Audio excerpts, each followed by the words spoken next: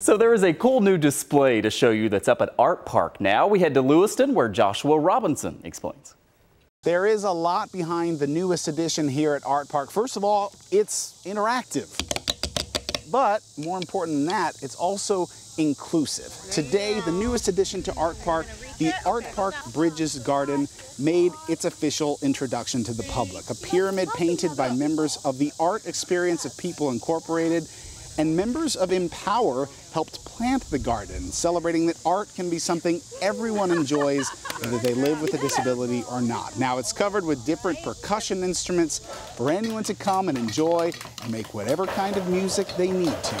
There's always a portal. No matter what your body or your mind can do, there's always something, some way that you can participate in a really meaningful way. It's very emotional, it's very gratifying, it's very right when the idea comes together like this and it produces such real results. There's nothing like it. It's like climbing an Everest, standing on the top of the mountain, looking at the world and saying, wow. Channel 2 News and the Tegna Foundation helped fund the development of this piece with a $2,500 grant.